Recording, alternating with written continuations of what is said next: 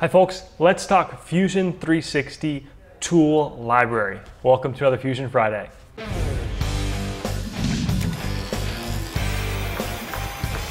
So the tool library is phenomenal. It is a great thing to have and it's a great tool, pun intended. There's some weird things about it though that I think are very helpful to walk through. So the tool library is accessible with this little folder right here. If you don't see that, make sure you're in this CAM environment. Let's pop it open and take a look. It seems noisy to me. There's a lot of information here, so let's break it down. The most important thing to pay attention to is your options here on the left. So you've got four different menu here. Documents, samples, vendors, and local. What are those? Let's talk about the middle two first. Samples are samples. They're pre-built tools that come in there. Why should you care about them? Great resource to poke through if you wanted to look at, say, a tutorial library or a tool. Just some basic defaults you can go poke through to see how other tools have been set up. I don't use them a ton though. Vendors is pretty interesting. Take a look. I suspect this will grow in the coming months or years, but look, every Fusion 360 account has Tormach tool libraries built in. And what's amazing is that these, if you say, this is where one of the frustrating things, you can't edit this tool here. I'll show you about that in a second. But these actually correlate. Well, let's fix that. Copy it. I'll explain this in a second.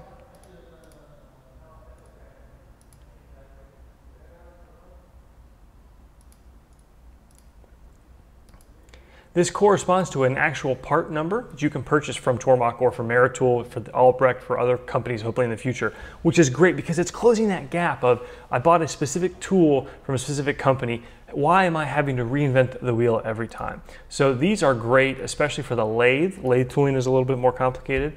Meritool has a lot of built-in holders. Awesome stuff.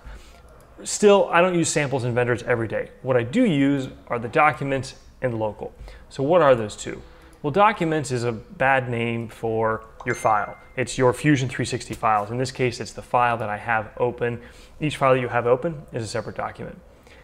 Local are all your local libraries. So right now, my Fusion 360 libraries are only local to the computer I'm working on. There's a cloud option to have your libraries in the cloud. I haven't had a lot of luck with it right now as of December 2016. I know that's coming and it'll be better, so again, it'll get there.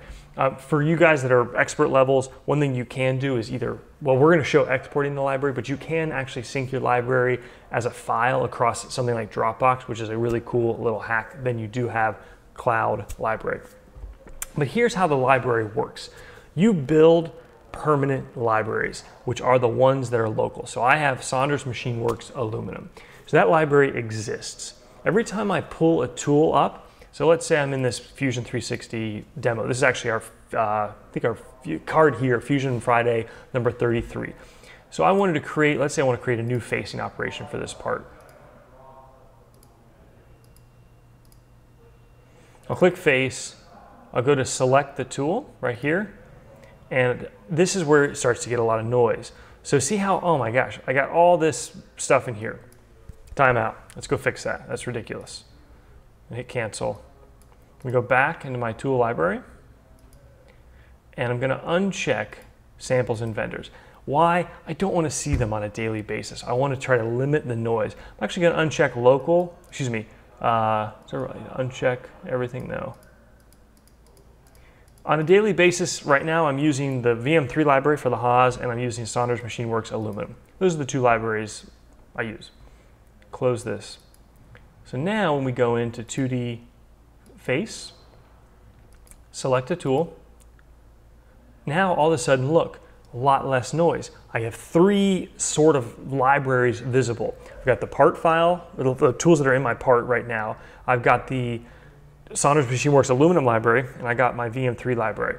In this case, I want to grab a tool from the permanent library, the Saunders Machine Works Aluminum library. So I'll click, say, tool 11, and I'll click OK. Actually, you know what? Let me pick another one that's not already in this part. Let's just say, for example, I'm going to use a tool 100. So notice right now, tool 100 is in my Saunders Machine Works aluminum library because that's where I built it and created it. It's not listed in my part file or my document yet. I'm gonna click OK. Click OK. It creates the tool path, great. Go take a look at the tool library though. Now, under my file, that tool 100 now exists in my individual Fusion 360 file. So why is that important? It's important for you guys to understand what happens is you take it from your permanent library and it duplicates it into your local part. That's a good thing. What that means is sort of your permanent library is sacred. You never really use a tool in it. You pull a tool copied out or duplicated out to your local file. Again, here's why. If let's say I want to change the speed and feeds from this to 1000 RPMs, where do I do that? Well, there's a bunch of different places. Right click, edit my facing operation. I could change the spindle speed right here. That would only change it for this specific cam operation. That might be okay. What if I said, you know what, I'm gonna run this tool on a bunch of different operations in this part and I want everyone to be at 1000 RPMs. Well, now I could go to select the tool. I really wish you could edit the tool directly because I have to go to select.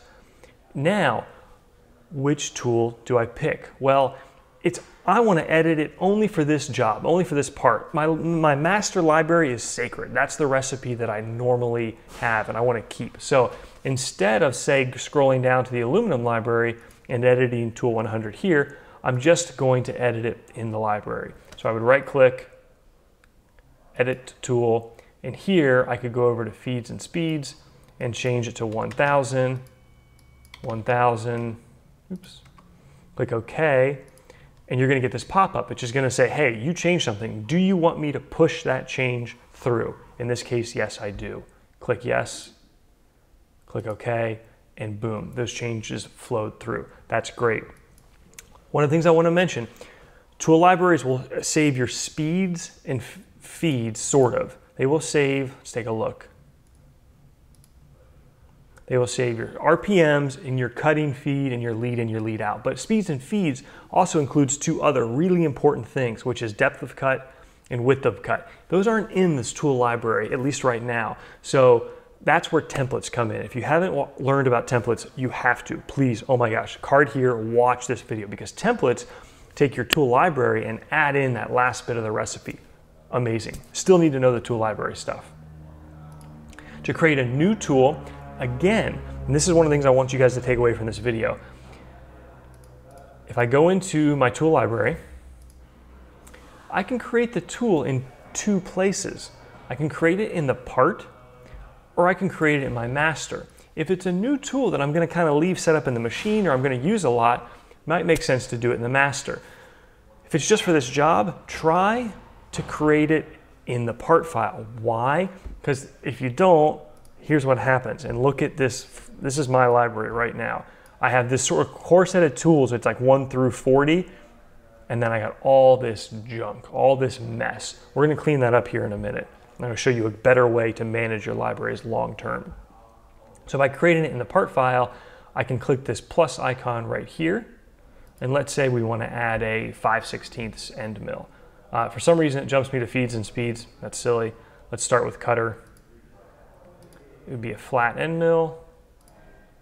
I don't normally even worry about material for stuff. Tools, number of flutes matters. Info right here, that's really more for just you. It's great though to write down, hey, I bought this from Lakeshore, or this was a Meritool. Product number, you could put in date you bought it, but that's not always gonna help. Really, the manufacturer and part number is great. Diameter, 5/16. Shaft diameter for us and me is usually the same as the cutting diameter unless it happens to be a relieved shank tool. Flute length, I'm gonna be honest with you folks, you should put this in there because it is helpful and it can help Fusion Cam generate collisions or errors if you try to machine deeper than the flute. I normally don't put it in, just being honest. You should though. The nice thing is the colors are helpful here. So flute length shows me what the flute length is. Shoulder length. So again, what's the difference between flute and shoulder? Well, you might have a stepped end mill where there's some reduced shank that's the same as the flutes, but there's no flutes there. So again, for me, most of the time I don't worry about this. Body length is what sticks out, which might be different from the overall length, because if I have a 2-inch long end mill, but it's 1 inch held in the holder, my body length here is only 1 inch. Speaking of holders, let's add a holder. I have never once used this shaft, don't even know what it is. Holder, select holder, this is amazing. Select holder, guess what? Your Tormach tools are here. I would hold this in an ER20, click OK, go back to the cutter now, and I'll say, let's say it's a 2-inch tool, but I only have 1 inch, which is, I'd like to choke up on it. Perfect. This is awesome because you can see holder collisions. If that holder is going to hit another part of your solid model, definitely great to have holders modeled. Feeds and speeds. On aluminum, I'm going to go 5100, and cutting rate, try to use feed per tooth. Card here to our series on feeds and speeds, but again, as a general rule of thumb, I like to go 0.001 as a starting point. Not much less, sometimes a little more, all depends again on the whole recipe. I generally don't worry too much about the lead-ins and plunges, again, unless I'm doing, the defaults are okay. But the feed per tooth is great, and it's an input, it's not an output. In other words, you don't have to type 20 or 10 or 15. You can just come over here and type 0.001, click OK. We've now created that tool, and let's see, where was it? 560, oh, I did one mistake. I didn't put in the correct tool number. Right click, edit, post processor, tool number is, let's say this would be 33 for me. Make sure, I had it happen once, sorry, that the length offset and diameter are the same as your number. Why? So the way G-code actually works, when it calls up T33, that's tool 33, it doesn't actually apply the height offset. That's really important when it comes to operating PathPilot in any CNC machine. There's another command, H33. So for instance, if you had this as 1, for all intents and purposes, you would crash your machine. Again, don't worry about this, it should be fine. I only had it go quirky on me once, but it's a good little sanity check. Comment, this is what shows up in your G-code. So I'm gonna say, hello world, tool 33, 5/16. So I'm gonna do something silly just so you guys can see what it looks like. Click OK, my tool's there. So let's swap out this facing op for that tool 33. Edit, select my tool, tool 33, click OK, OK, and let's post just this code.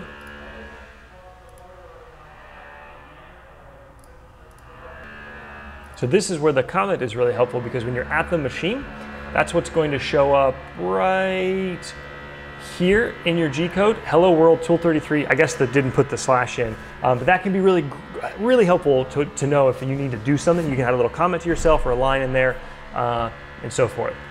Okay, 2 last things. One, it used to be a nightmare in Fusion if I needed to update this tool number, because what happens is, let's say I've gone through and tweaked a bunch of feeds and speeds that were specific to this part, which is not uncommon at all. So those speeds and feeds now differ from the main library, or even the library for this part, because I've gone in here, right here. Remember, when I adjust the feed and speed here, let's say it was chattering, I want to back it down to 4600. Well, the library instance of this tool is still 5100. I only changed it in the operation.